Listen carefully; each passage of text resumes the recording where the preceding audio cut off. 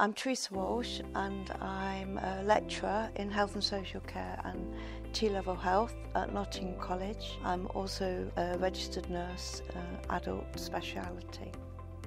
The Healthcare Assistant Academy, or HCA Academy as it's known, really was designed following a lot of national research and investigations, particularly mid-Staffordshire hospitals where there was a high mortality rate. One of the problems was lack of training for support staff. I was tasked with developing a 3-week training programme which has now been condensed. Here at Nottingham College, the T-level students are being prepared for NHS placements, which is pretty special really, and it was decided by the placement coordinators at NUH that the T-level health students would do the HCA Academy in preparation for their placements, which was a fantastic idea because it covers a broad range of topics.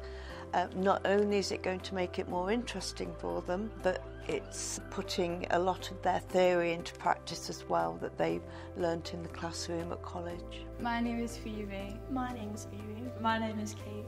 And we're studying the T-level in adult nursing. So before we go on placement, we have to take part in HCA Academy training so that we get the right training for when we're on placement. This could include CPR training, dealing with people choking, special needs and disabilities. This also includes people who have dementia and on the wards, elderly people too. So this benefits me because it gives me an overview of what it's going to be like in the actual healthcare setting and what I'll actually be doing. It gave me an insight into what a role of a nurse actually is and how much they provide to patients. It also gave me an insight because it will give you an overview of what the nurses actually go through.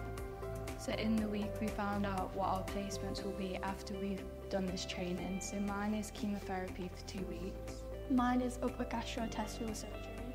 And mine is dialysis.